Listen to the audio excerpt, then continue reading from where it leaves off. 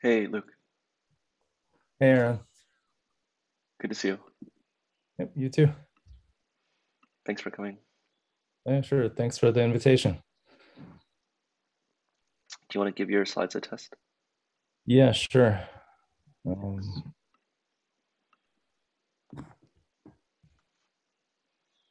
Hi, Franz.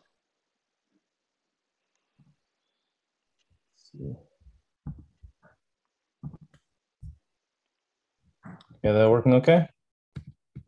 Yeah, looks great. Video looks good. Yeah, looks awesome.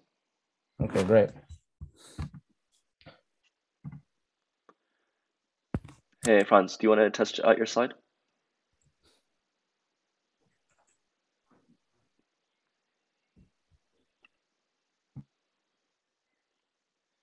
You're still on mute, friend. Unmute. Now you can hear Oh, me? there you go.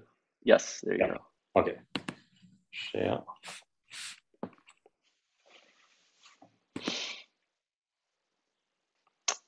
How does it Looks look? good. Yeah, Oh, looks good. Yeah, thanks. okay. Can click. There's one video. Can try. We have a sleep session today. I realized that. Yeah.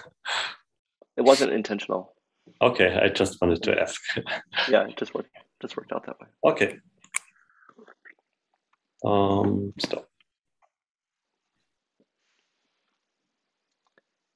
How's everything going in Philadelphia? Good. Yeah, you have been there before. Yeah, it's Yeah. I was born there, went to school there, worked Okay. there. Everything. My Yeah. favorite city. Um. Yeah. Everything pretty back to normal. Yeah.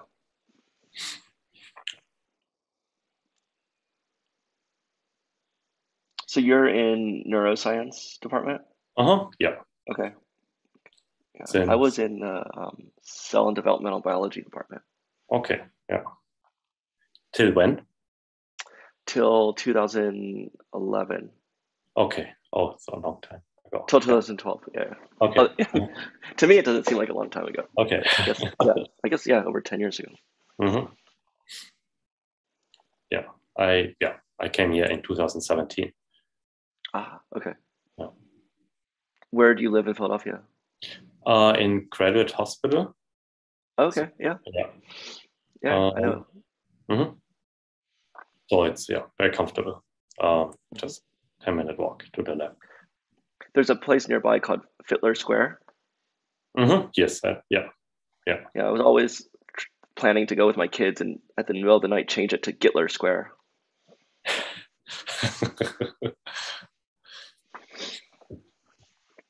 I used to live in well, first 21st in Chestnut, then 20th in Walnut, then 23rd in Race, then Manayunk. hmm Yeah.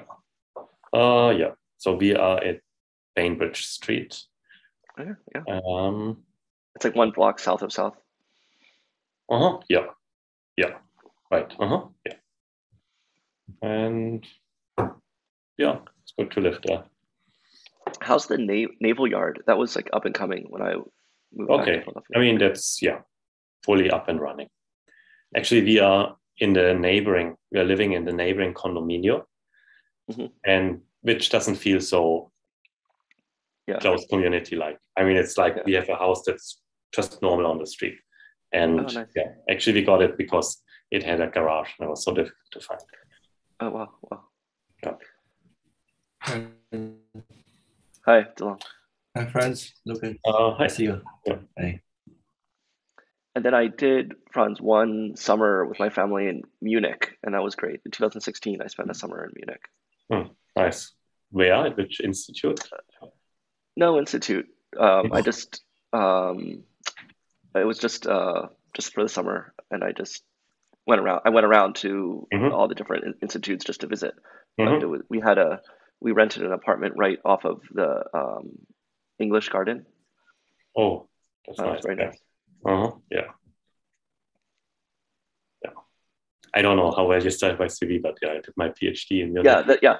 Okay. No, that's why I'm mentioning. Yeah. It was great. It was Universität, the that metro station, Mm-hmm. and And then my friend has a really nice apartment on Maximilianstrasse, so I would visit often.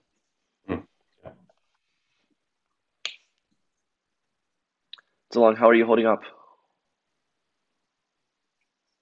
Yeah, we still have some moderate hope. We're gonna unlock for in a few days, maybe a week. Hopefully soon. I think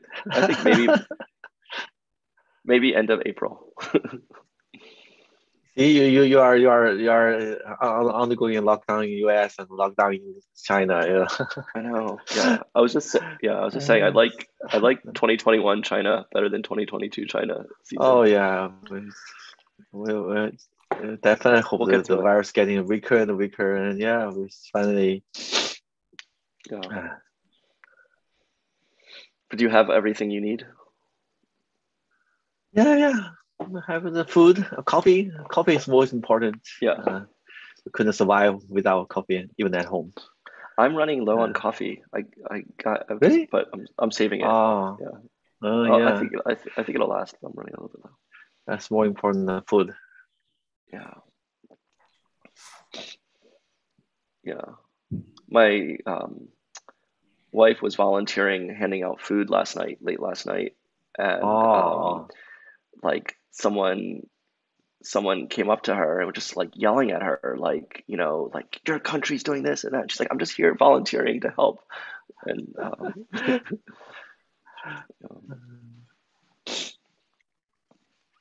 but we'll get to it. Yeah. How are things, Luke, in New York? Things are good. Everything's like, people aren't wearing masks now. A lot of places, it's really weird, actually. But stuff's getting back to normal. I went to dinner at a restaurant, like no masks, completely packed, and I was like, I'm totally catching COVID. Yeah. And then I didn't. So at least that was one time. So I guess it's like Russian roulette. Just rolling the dice. Yeah. I'm jealous of your hair. Oh, thanks. I guess. Yeah, I should whatever. No, yeah, go with it. You're living in the Bronx, or do you live in Manhattan? I live in Manhattan. I live in Harlem. Oh, nice. Yeah. Yeah. So yeah, my wife and I, we bought a brownstone here and renovated it. So basically, we're never leaving this place. Like someday, archaeologists will find our bleached skeletons in this house. We're never leaving. So. Oh, it's rare to own a house. That's great. Yeah, we got super lucky. Is she rich, or you just got lucky? Lucky mostly. Yeah. Okay, nice.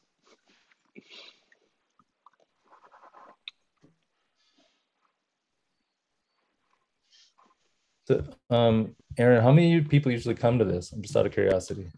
What do you think, DeLong? 150? You're 150. Yeah, 150. It's gone up to 500 sometimes. Yeah, you're the very popular person like Li Chunluo, I guess. Crazy number. Most probably Feng Zhang something.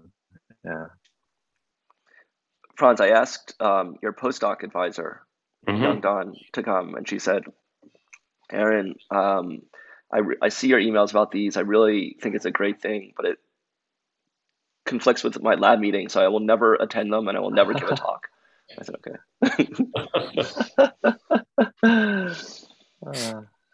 It's right. I still remember. It's Monday. Yeah, Monday. 5. Monday at 5. So it's true. Okay, so that's at least it was true. Okay. Yeah. At least it was true. Take long. Okay. It's Monday 5 p.m. for lab meeting though? Lab meeting? Yeah. Okay. Yeah, Yang Dan, right? It's Yang's lab. It's fun. Yeah. It's better than 7 p.m., right? Sure. Better than 7 a.m. Actually, my lab meeting is at 4 p.m. just because I'm in China, so it's 7 a.m. Yeah.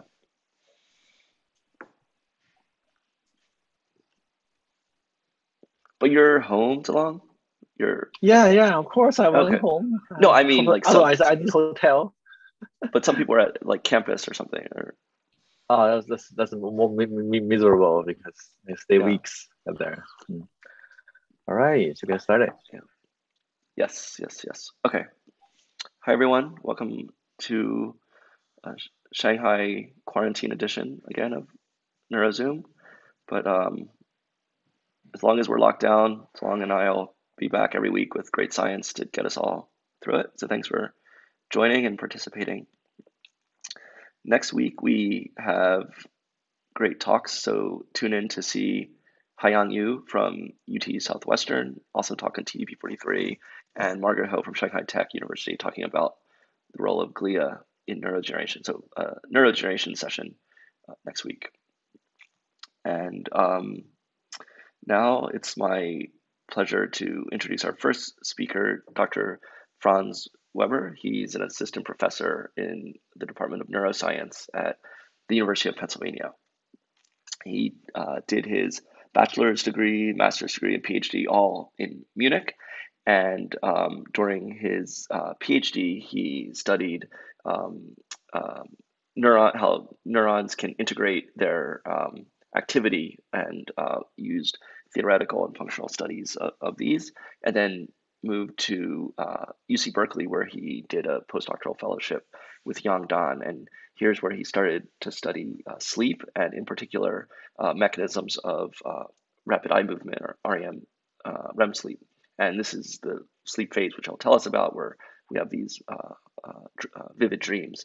And he made a very important discovery published in Nature, where he proved a role that the circuits in the medulla play in initiating REM sleep. And he used this amazing gain of function and loss of function approach using optogenetics, where he can activate GABA neurons in the medulla and induce REM sleep, and then he can inactivate it, and it withdrew them from REM sleep. And then he recorded these neurons and found where they projected. So an amazing story, which launched his lab, where he's continuing to study medullary contributions to REM sleep and other sleep-related mechanisms. So I'm looking forward to hearing the latest.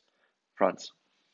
Yeah, thanks so much for the very thorough and nice introduction. I will share my slides.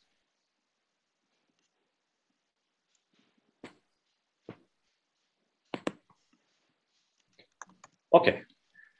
Yeah, and actually, Aaron gave a very good introduction, because I kind of will continue on this topic. Instead of a population in the ventral medulla, I will talk about a population in the dorsal medial medulla that does also similar things, but there were some novel, interesting aspects to it. So, right, I'm very interested in the regulation of REM sleep. So first of all, also as I mentioned, that's the brain state that is associated with vivid dreaming. So dreams in general can happen during non-REM REM sleep, but these dreams where you have weird storylines, you cannot escape the plot, and where you hope, or please wake up, or is it a dream or not, that's definitely REM sleep.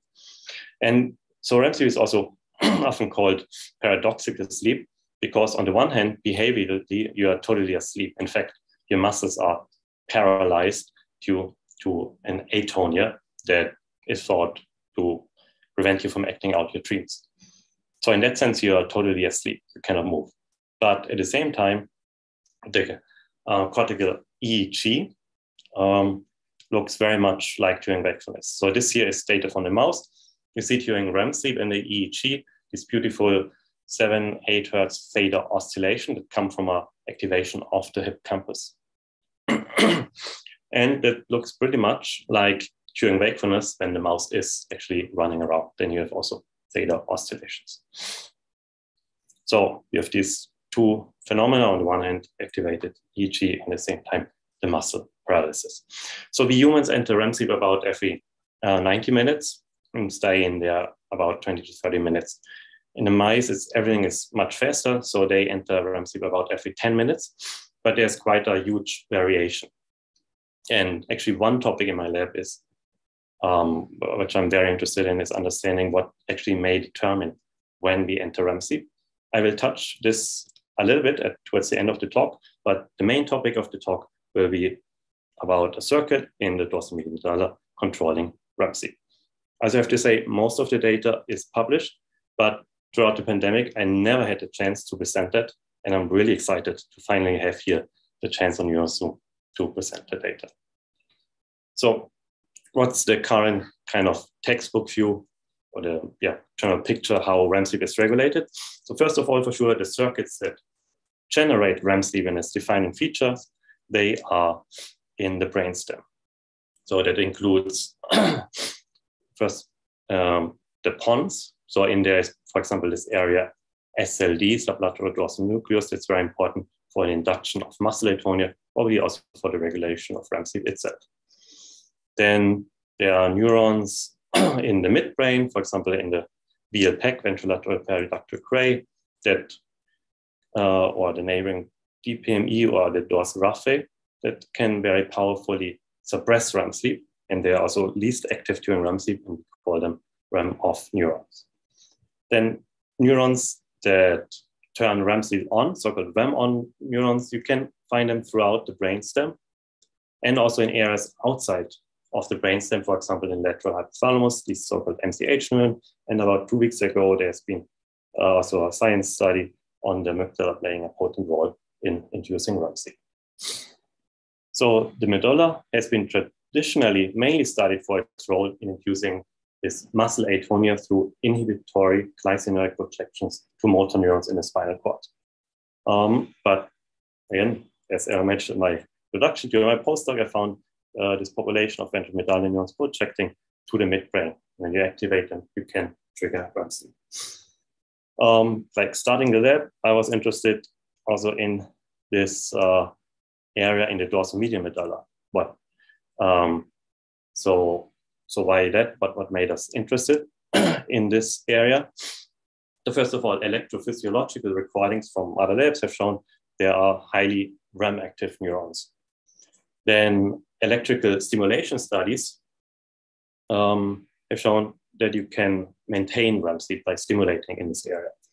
And then, so this figure here is from the lab of Pierre Lupy in France. So they performed their CFOS staining for GABAergic CFOS-labeled neurons after rats experienced a lot of REM sleep induced by REM sleep deprivation. So again, the red dots here are neurons that are inhibitory and most likely REM sleep active. You see here a dense cluster in the dorsal medial medulla. And okay, we wonder now what's the precise role of these neurons in inducing, maintaining REM sleep, and also what are here the underlying circuit mechanisms, how these neurons may control REM sleep. So to get into this, we started with very basic optogenetic experiment. So we take a get-to-3 mouse and check the virus to infect GABAergic neurons with general dopsin either FP. So for those who know about brain state circuits, so the areas we mainly infected here are the nucleus, I want the laser pointer, the nucleus prepositus hypoglossy that lines here the ventricle, and below the so-called dorsal paratrigeminal reticular nucleus. So here's an example recording session. So the mouse spends time in the home cage, and from time to time we turn on the laser. It was for 2 minutes, about every 20 minutes.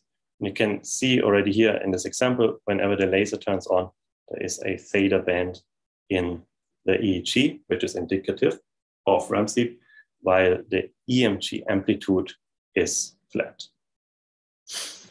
So this example suggests activation of these neurons pushes the mouse from non-REM into REM sleep.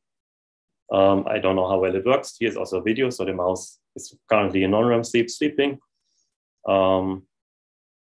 Laser turns on pretty early on. You can see already stuff happening in the theta range. So there comes a theta band up, which gets more and more clear till the mouse eventually goes into REM sleep. Now we see a pretty clear theta band. The mouse, I think in this example, stays on a little bit after the laser ends and then wakes up with a short motion.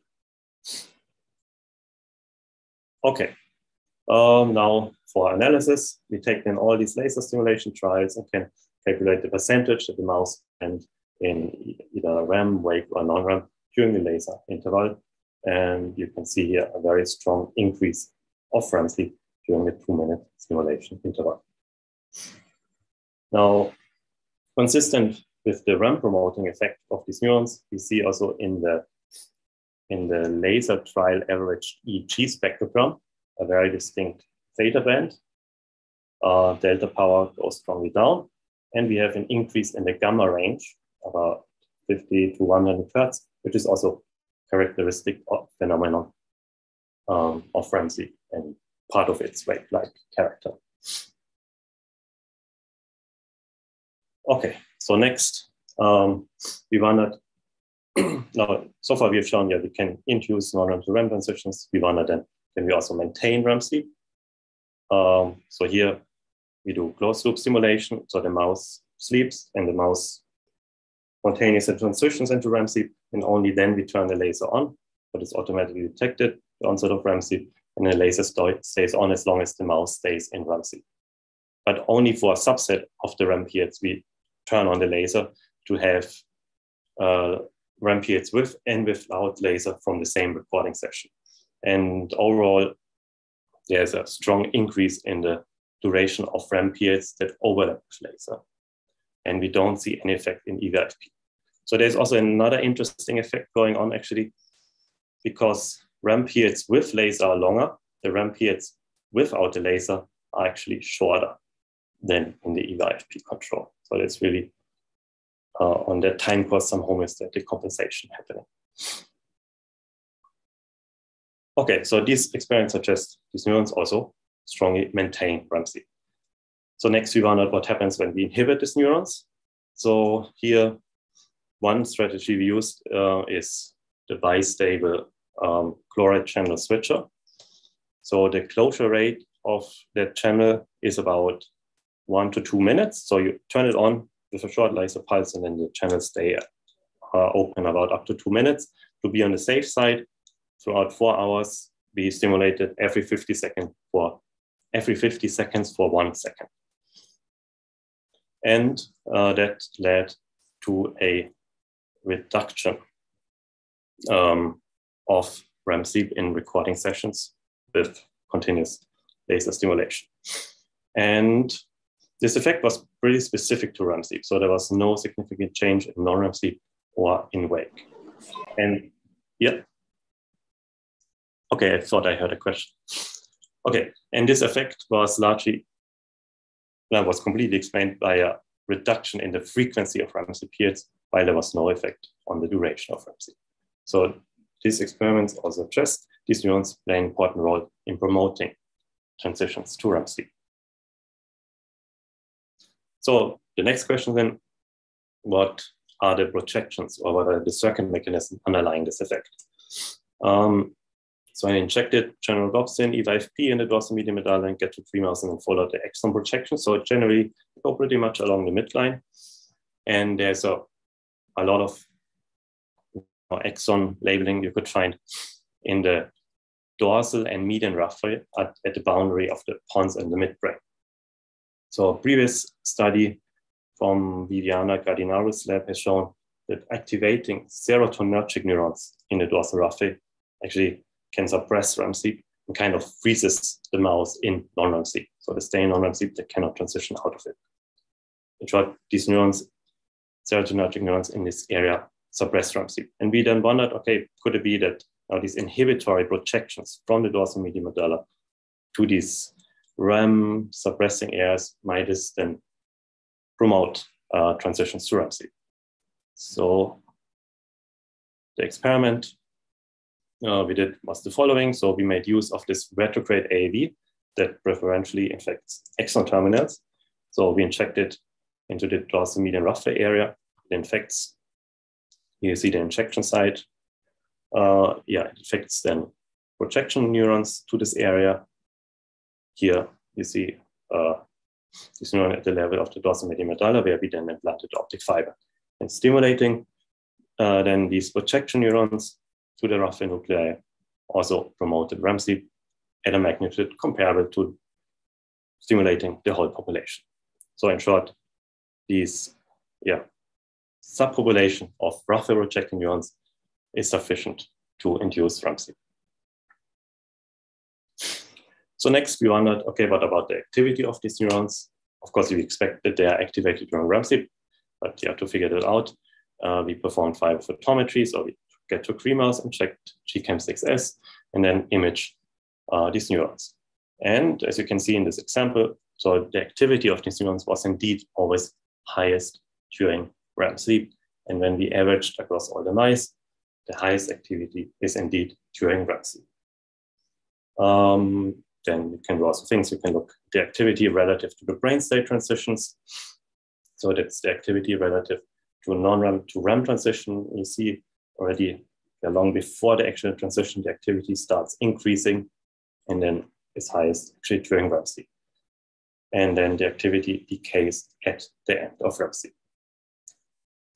So this is consistent with the idea that these neurons promote non-REM to REM transitions. But actually, what another feature of the activity here that started us, we got very excited about, was actually the activity during non-REM sleep. So when you look closely here, you can see a pretty regular oscillation happening. And when you look at the time legend, at a time scale of about 50 to 60 seconds. So 50, 60 second cycle happening during non-REM sleep.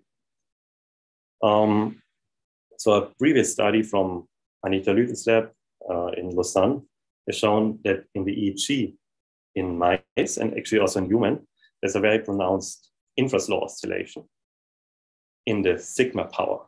So in the 10 to 15 hertz range, exactly on the time scale. So here this kind of bluish color here shows you the sigma power. You can also see that the sigma power kind of slowly oscillates during non-REM sleep. So you can then take the sigma power and perform Fourier transform, and then you will find a peak at around 0.02 hertz, corresponding to a wavelength of about 50, 60 seconds. We did the same for the calcium signal from the neurons and see a peak exactly at the same frequency, suggesting that this infraslow oscillation in the sigma power and the calcium signal may be correlated. So we tested it. So we calculated the cross correlation of the sigma power and the calcium activity, and they're indeed strongly correlated during non-REM sleep. And now comparing the correlation between different frequency bands, we found that the correlation is indeed strongest for the sigma power and not at all strong actually for the delta power.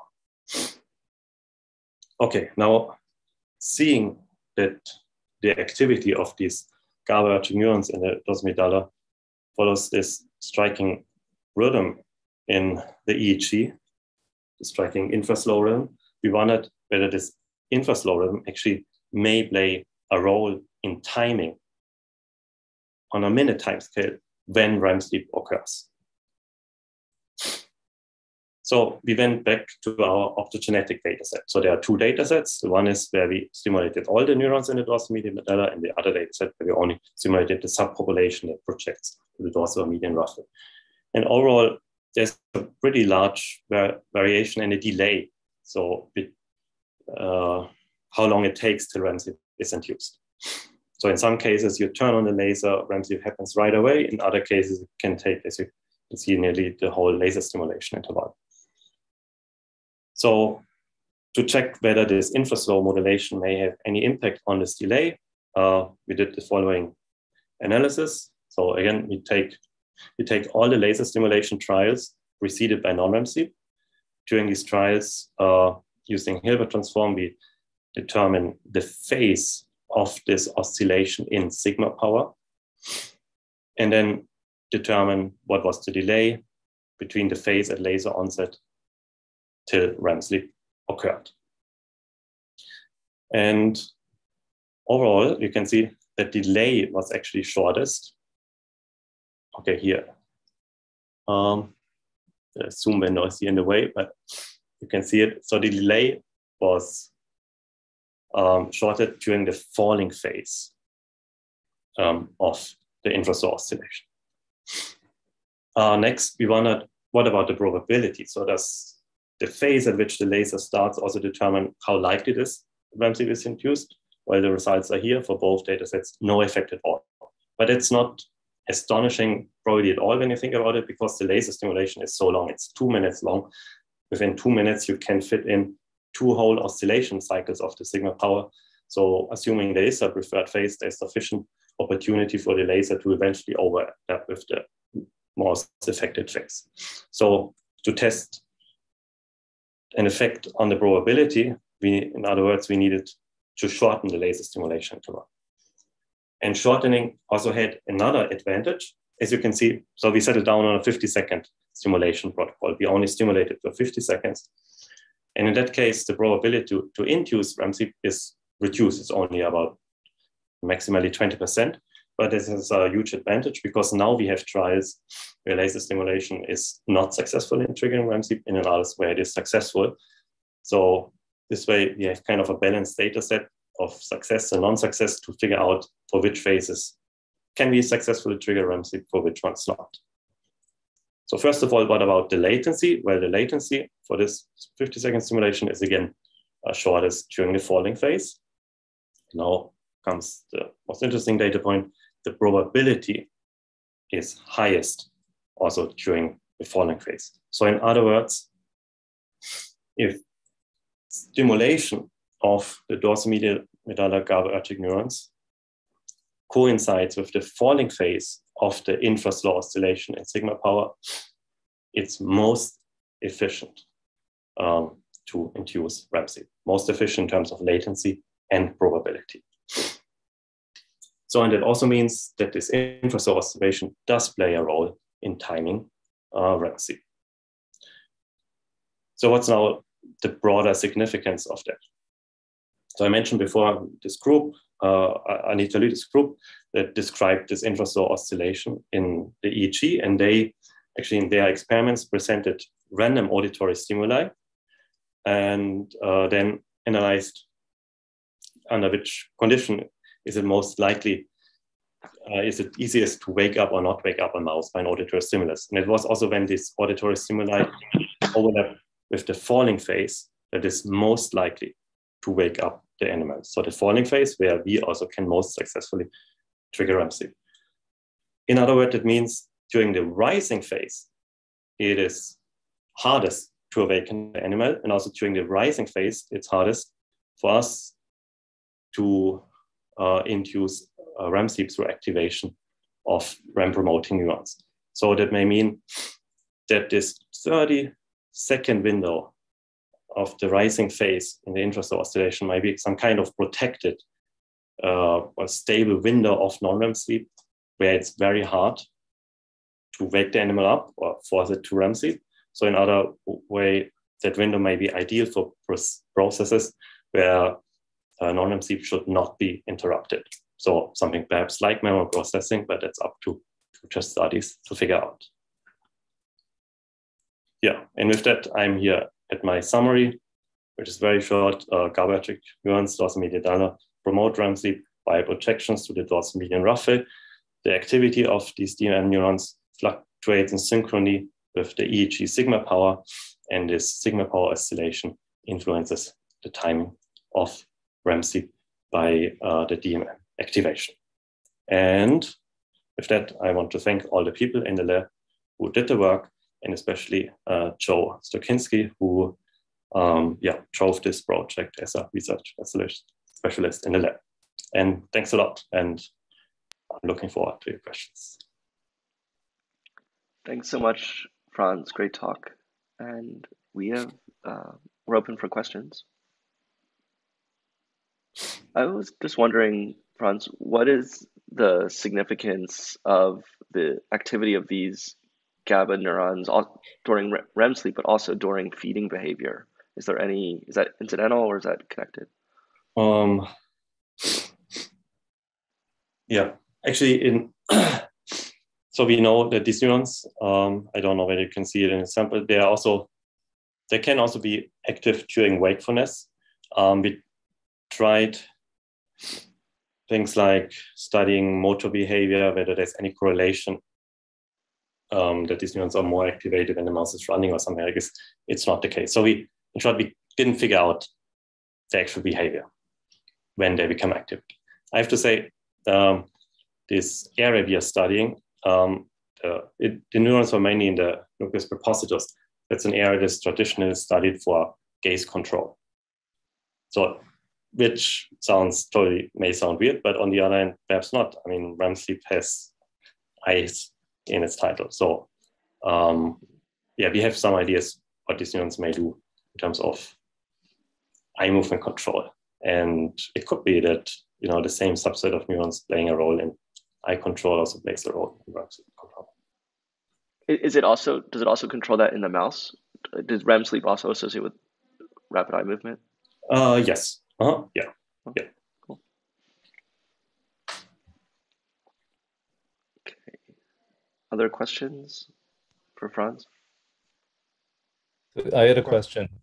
Go ahead. So Franz, I'm curious, do you think these cells, what do you think the role of these cells would be in something like narcolepsy, where you have sort of inappropriate REM leaking in at random times? Yeah. I mean, that's a big question in the field. How much does the narcolepsy or cataplexy circuitry overlap with the REM circuitry? I can only speculate. So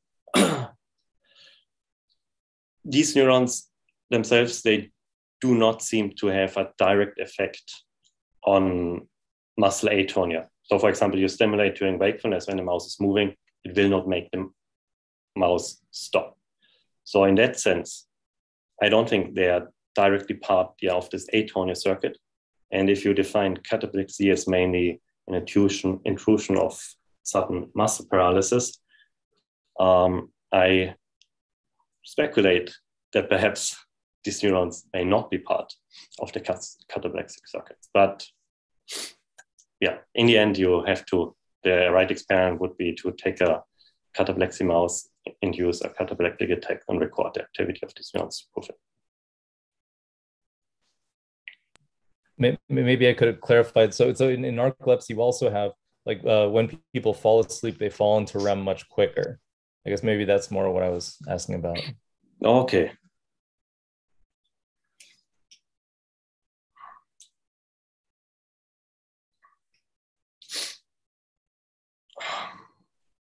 Yeah, I mean, I think I cannot come up with a reasonable speculation, but I would say the experiment is really to take an animal, record these neurons, and see whether there may be some kind in narcolepsy, some kind of distribution that increases the baseline activity of these neurons, and it makes it easier to jump into REM sleep. Hi, Franz. A quick question about the downstream of the GAT2 neurons. So for the dorsal effect, do you know what particular is that inhibition, for example, serotonin release in the downstream? Yeah. Or is that we know? In short, I don't know. So we didn't. Okay. We only manipulated these projections. We have plans, but we didn't follow up. Really like the serotonergic neurons really innovated here, and is it really the suppression of the serotonin? Please. At least during the maintenance part, serotonin might not play a big role in there, right? Or I don't know. Sorry, could you repeat again? In the maintenance part, or at least the maintenance part, serotonin might not play a big role in the maintenance. Yeah. Okay. Is there a question on the chat bar? Let me check. Oh, yeah. Yeah. So, Franz, someone's asking a technical question. Why do you use retro AV channelrhodopsin 2 for pathway-specific stimulation instead of using channelrhodopsin and stimulating fibers? We did it too. That also works. Yeah. We did it mainly. But let's say I showed this experiment because something I liked a lot about, because when you use the retrograde virus, the expression of cell bodies is pretty sparse in the dorsal median medulla, and they are in a very specific area. So that when you inject directly channelrhodopsin, it's hard to control. It's tiny nuclei, and are you in the nucleus prepositus, are you in the dorsal gigantular nucleus, or the vestibular nucleus? With this retrograde virus, it's pretty defined area. And that's why I liked a lot this experiment. But the other one also. William, do you want to ask your question? Sure. Can you hear me? I'm just Yes. asking about the differences between ventromedial medulla GABA neurons that drive REM sleep compared to these dorsal medial medulla GABA neurons that drive REM sleep. Yes. Yeah. It's yeah. I like the question. So, the projection pattern differs. So that's one big thing. So these ventromedial neurons, they project more to the VL pack, so they are more lateral, whereas these dorsomedial medulla neurons, they interestingly are way more medial. So they really go in the dorsal raphe, median raphe, and they don't go so much into the VL pack. And then, so that's one. So the projection pattern differs. But in both cases, you could argue, I like to think in both cases, the projection go into areas with REM off neurons. So we have REM off neurons in the VL pack, and they're also, serotonergic neurons, depending on stimulation by REM, but they can also powerfully suppress REM sleep.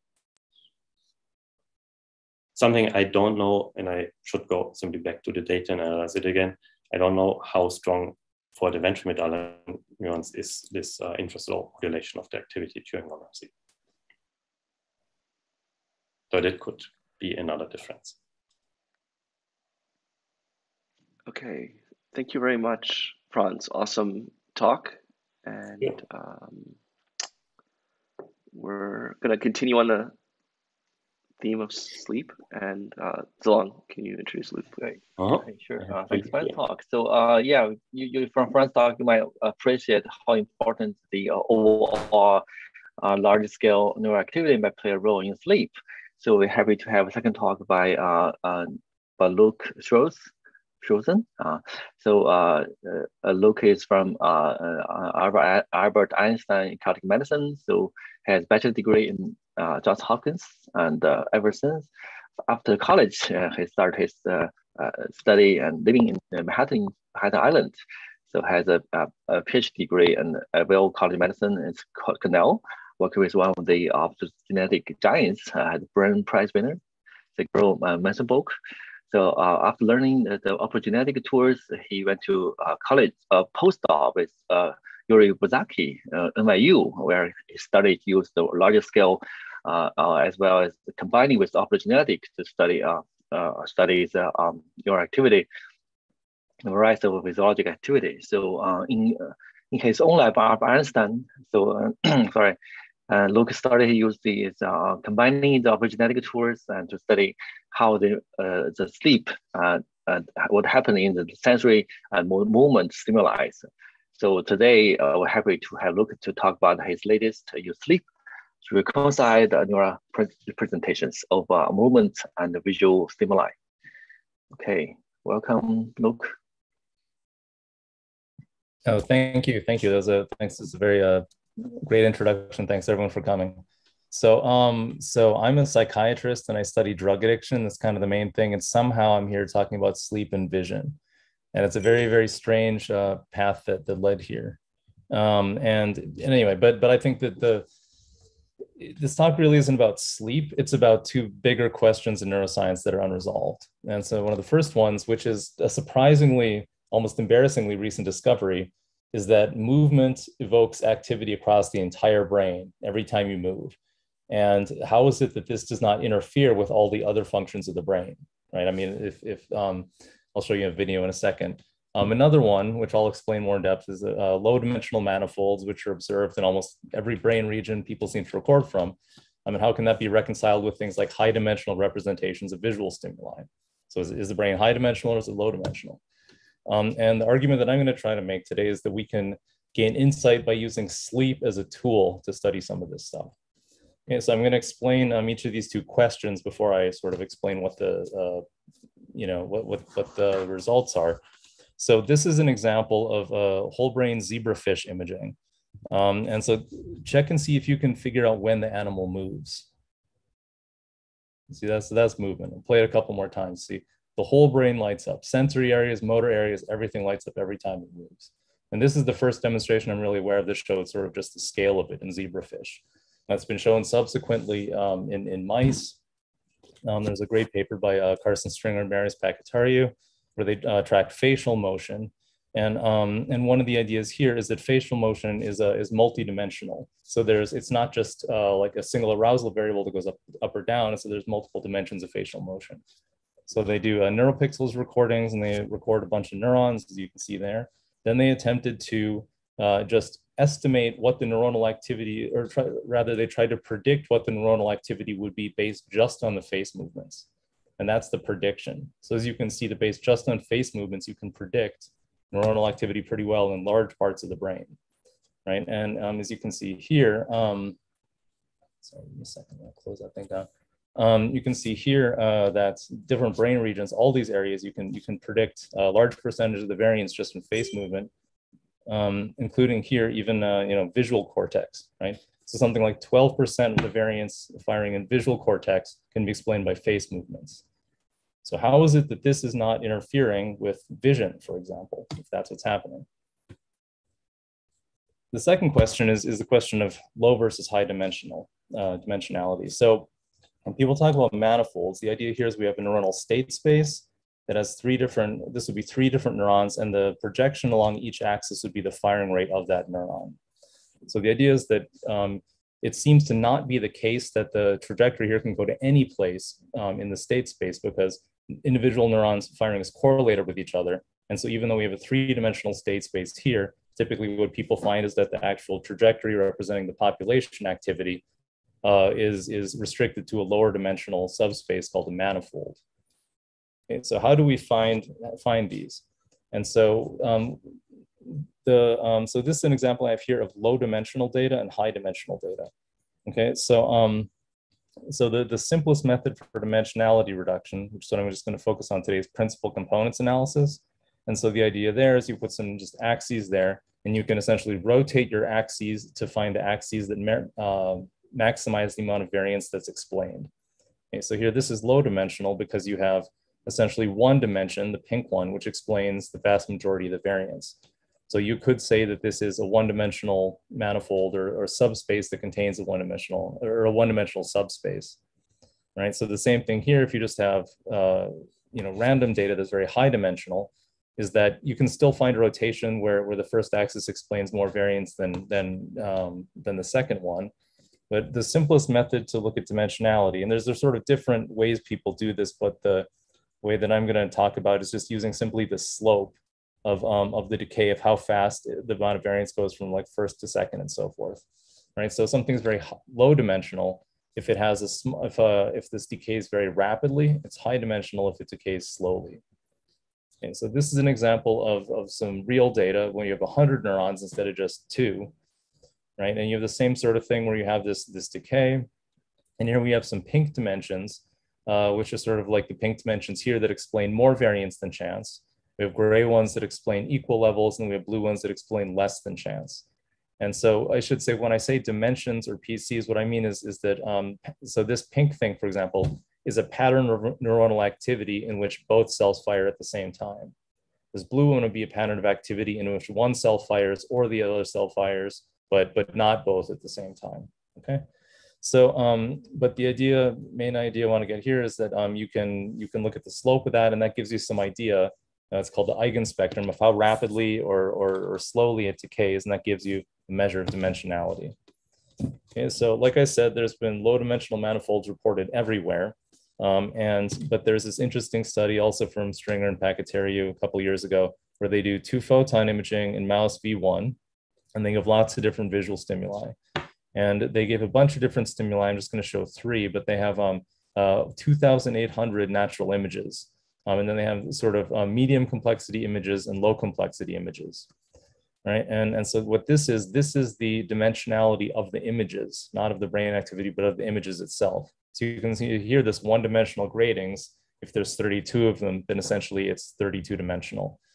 This has dimensionality that's sort of intermediate, and then this is fairly high dimensionality. You can see that the decay is much slower. So if you look at the neuronal activity, it had previously been reported that activity in V1 is low dimensional, but that's because people were often using low dimensional stimuli. With high dimensional stimuli, it turns out that it's actually pretty high dimensional. Okay? So the first thing is that it's high dimensional. The second thing is that these dimensions are that they're separate from the dimensions which encode behaviors. Okay, so it seems that these dimensions are largely orthogonal, and so that the brain is using separate dimensions in the state space to represent behaviors and then visual stimuli. So how is that? So how does any of this make any sense? So what our hypothesis going into this, and the reason that I think we can use sleep to study this, is the idea is that there's something different about these dimensions, that there's something different about the way that they're generated, something different about how they work. And the hypothesis is that some of them would be internally generated, and some of them would actually be driven by structured inputs, such as inputs from the retina and LGN. So the results what I'm going to show you first is that sleep is the best method to reveal an internally generated low-dimensional manifold structure in the brain. That movement encoding is low-dimensional because it's restricted to that internally generated, what we call on-manifold subspace. And that visual stimulus encoding is high-dimensional because it uses both that, but then a separate so-called off-manifold subspace, which I'm going to explain. Okay. So first I'm going to talk about sleep and the reason for using sleep. So the idea is that sleep, so this is an example of awake data in V1. We recorded about 100 neurons here with silicon probes in a mouse. And then that's what it looks like in the same mouse when it's asleep. You can see the data looks fairly similar, between wakefulness and sleep. And what this blue curve is right here, these are essentially the projection onto the first principal component during sleep and during wakefulness. And what this shows essentially is the first PC is almost exactly the same between these two. And that's actually true that their correlation structure is pretty similar in general. So this is similar to the eigenspectrum I showed you earlier, which is showing how much variance is captured by the different principal components. And it's on a log scale here. And there's two things I want you to notice here. So the first one is that the blue line, which represents sleep, that decays faster than the white one. Okay, and that's essentially what that means, is that sleep is lower dimensional than wakefulness. The activity during sleep is lower dimensional. And the second thing I want you to notice is that the confidence intervals around the blue line are smaller than the ones around the white line. And what that means is that if we split the data up into segments and make multiple estimates of this, that with sleep, you get a very similar estimate each time, and with wakefulness, you don't. And so essentially, this is the so-called reliability index we have. What it basically shows in these 4 different brain regions we looked at, that sleep is more reliable. And that makes sense because what it essentially means is that sleep is a more homogeneous state. Slow wave sleep is a more homogeneous state than wakefulness is.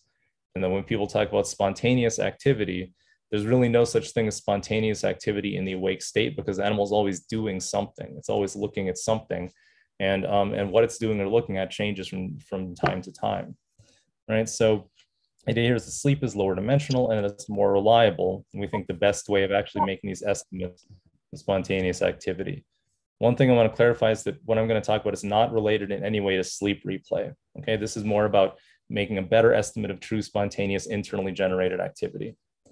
Okay, so humor me on this slide. It'll make a little bit more sense later. Okay. So here we've drawn this the eigenspectrums I've shown you, and this and the gray one is a null distribution while we shuffle. And so you can see there's pink dimensions that explain more variance and chance. We're going to call those on-manifold dimensions. The idea is that that subspace essentially contains a manifold, which is internally generated. You have gray ones here, which we call non-manifold, that occur at chance levels. So the chance levels of variance. We have off-manifold dimensions. And these are, I think, the most interesting ones, because these are patterns of activity that are less likely than chance to occur. And so this isn't just noise or something. This is, there are patterns of neuronal activity that are reproducibly less likely than chance to occur during sleep, during spontaneous activity. So we'll talk about that, why that's important in a minute. And I don't have time to show it now. We do have data with optogenetic stimulation showing that this is truly internally generated within the brain. Okay, so we have the 3 subspaces I mentioned. Okay, so movement encoding. All right, so the first thing we did was to implant silicon probes into the brain of a mouse, and then record from it while it's sleeping, and also while it's running around in an arena. And then we tried to predict the running speed of the animal from the neuronal activity in the 3 different subspaces. And what we found is that you can essentially only predict the animal's running speed above chance levels when you're looking at the on-manifold subspace. So this is recordings we did in V1. So after this, we decided to go back and get some old data sets from the Vushaki lab. We looked in 5 other brain regions and we found the same thing: PFC, dorsal CA1, lateral septum, nucleus accumbens, base lateral amygdala. All the same thing, where the animal's running speed is represented in these internally generated on manifold dimensions. All right. So then the next thought was, well, is this just some sort of arousal, single dimensional arousal variable that goes up and down? So the next thing we did was essentially what Stringer and Pacatariu did, and looked at the animal's face movements, which are multidimensional. What we found there, same thing, is that from V1, if you predict the animal's face motion, that you can predict it only from the on manifold dimensions. So this is a multidimensional movement representation. And we did it in a bunch of other brain regions too, just collectively with the NeuroPixels probes, and got the same result.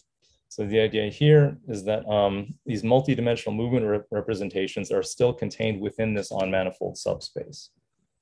So our interpretation of this is that the structure of movement evoked activity is not caused by, for example, motor commands that go down from motor cortex. It's not caused by sensory inputs that come back from proprioception. It's actually that there are diffuse inputs that are activating internally generated dynamics that are already hardwired into the circuit. Okay, so that's our interpretation of this result. So how is visual stimulus different? So what we decided to do here was a similar experiment where we plant an animal with silicon probes, record during sleep, and then head fix the animal without moving the probes, and then show it visual stimuli. And so we track 3 different things, where we should track the animal's running speed, face motion as before, and then we show different natural scenes.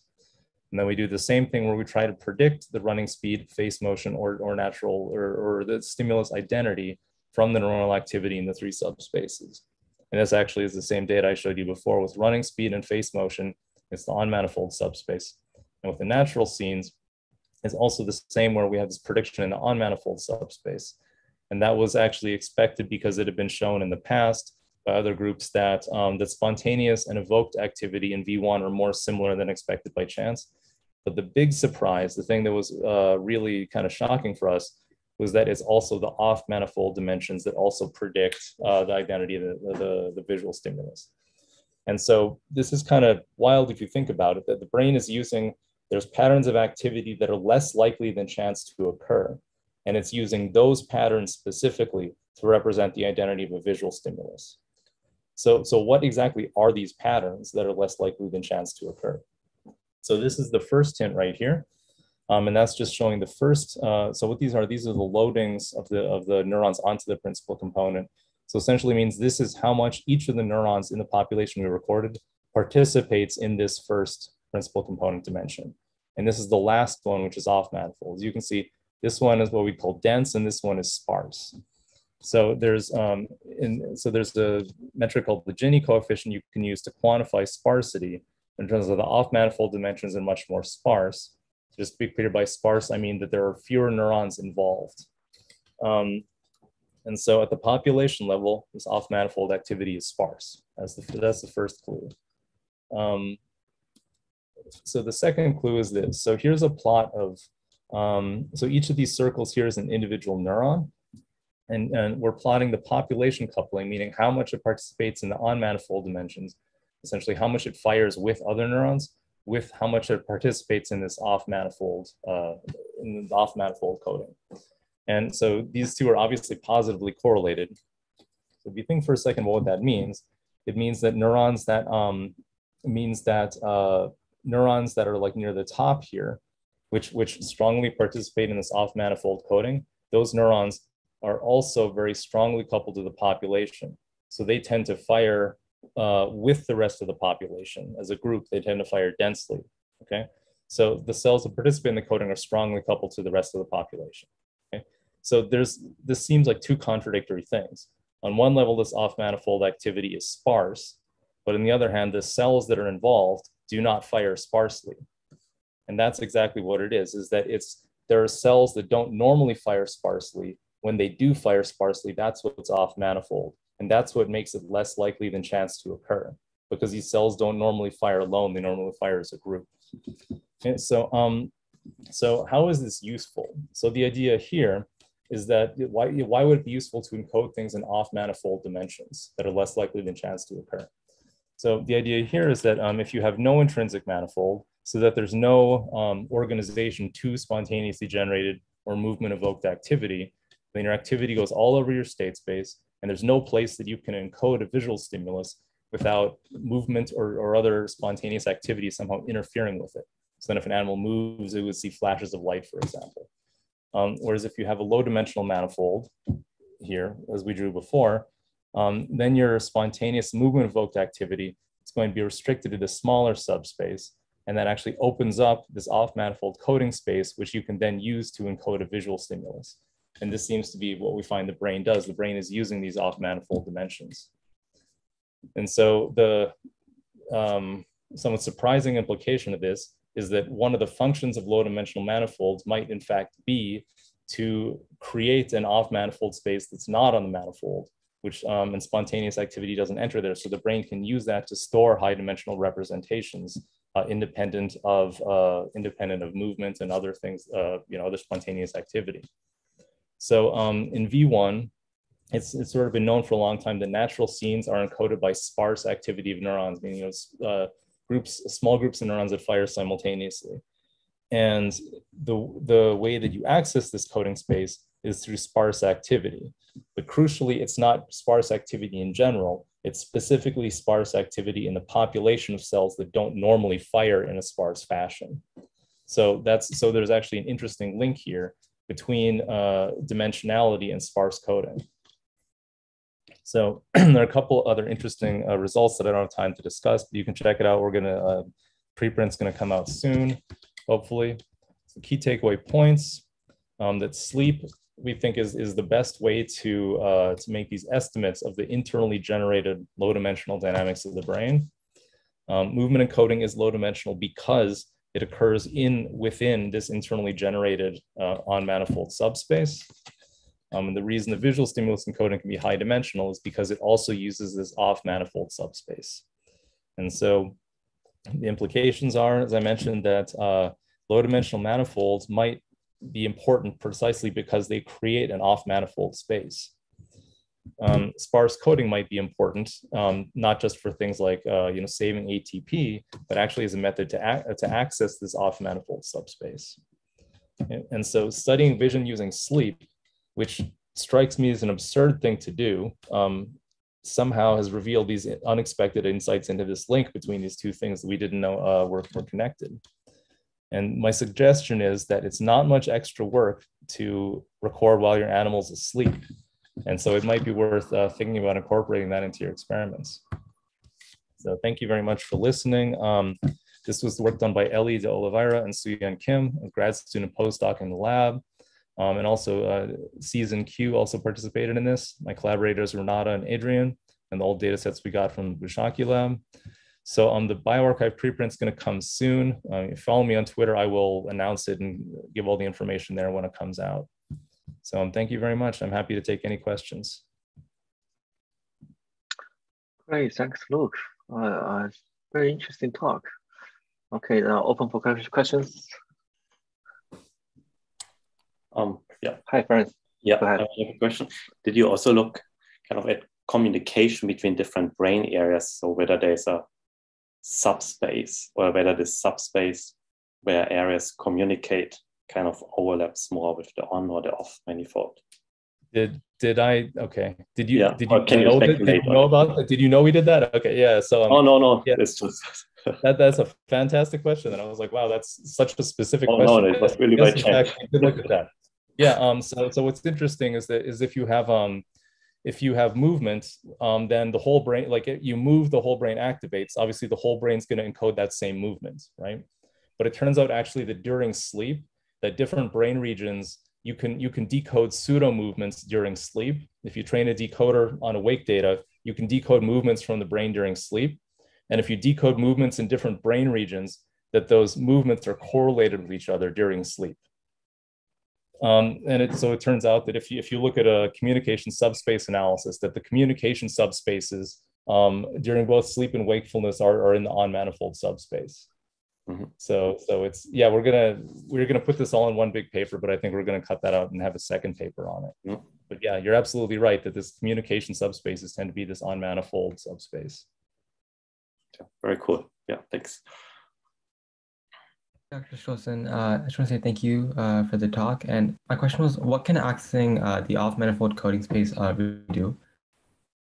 I'm sorry, I didn't hear the last thing you said. What can it, what? What can accessing the off-manifold coding that you were talking about, like what would be the purpose of that, to access it using visual stimuli and other things?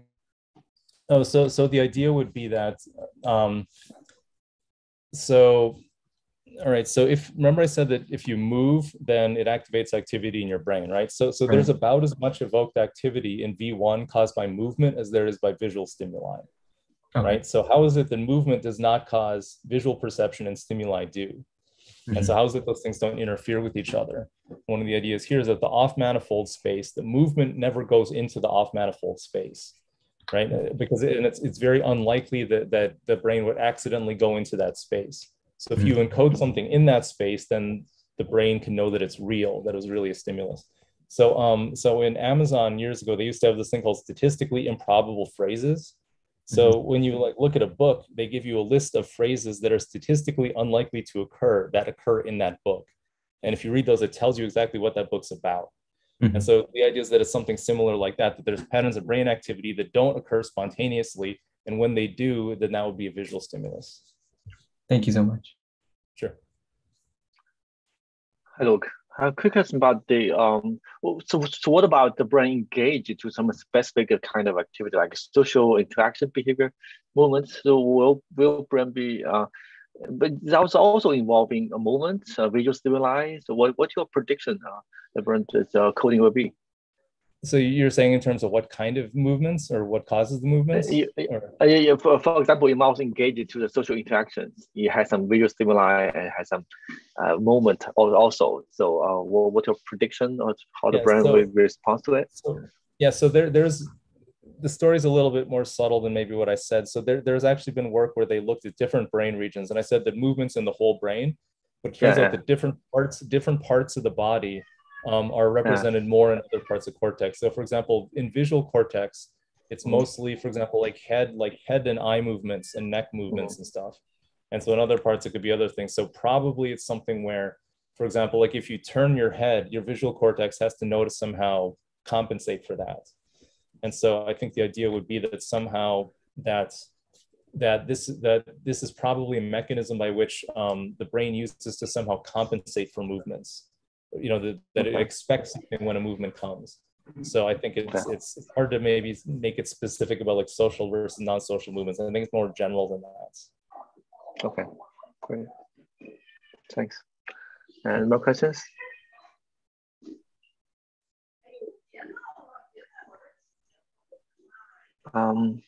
Okay. If there are more questions, thanks Franz and Luke for beautiful talks today. Great, thanks guys, great talk. I learned a lot. I'm gonna read a new book by your faculty though, for how the brain activity, the brain inside out. And that's my plan, how to learn this coding to the more subtle behaviors. Great, thanks Franz, Luke, Aaron. Thank you all for good talks, and see you all next week. Thanks, bye-bye. All right. See you so long. Thanks, Luke. Thanks, Franz. Great talks. See you. Thanks, Franz. Again, thanks for the invitation.